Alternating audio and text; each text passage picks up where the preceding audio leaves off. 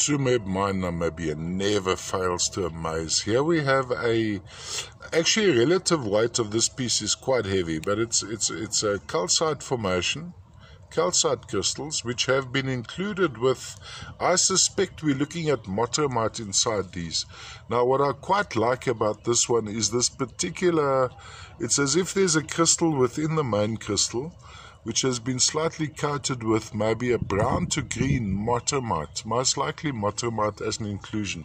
From a display point of view, I quite enjoy this particular angle, where you can see those interesting inclusions in the calcites.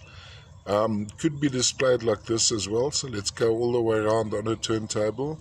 Matrix isn't all that appealing, minor scratching on some of the crystal faces, so not a perfect specimen. But remember, these guys are a product of very deep mining, and as they blast, these stones go flying, and we managed to save a few.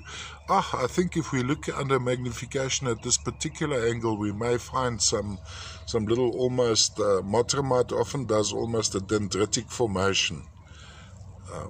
We look into that section. All the way from the Tsumeb mine Namibia, motormite and calcite.